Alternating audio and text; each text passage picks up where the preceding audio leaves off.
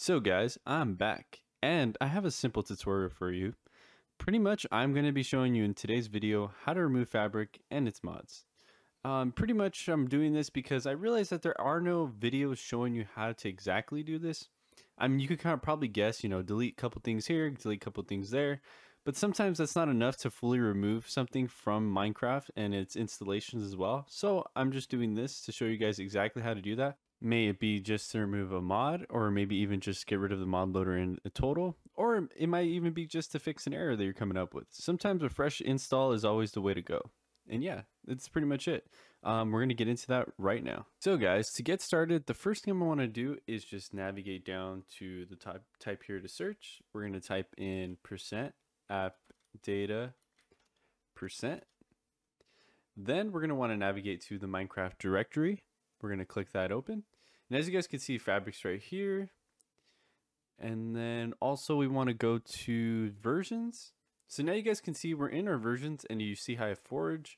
I have all these snapshots, and then the actually 1.16.5, and then also Fabric. So first thing we want to do is just click that and click delete.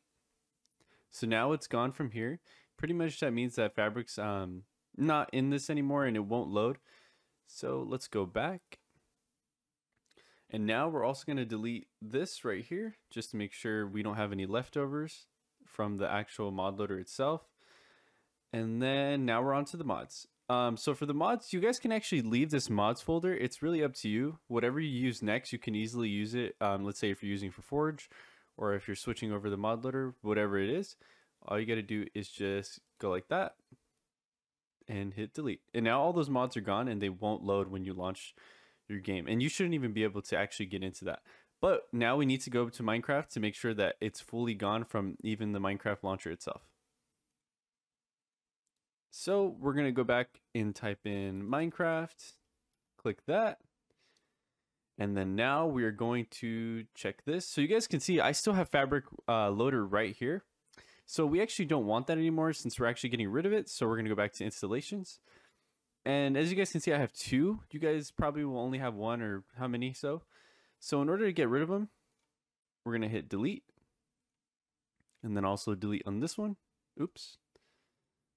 Delete. Delete.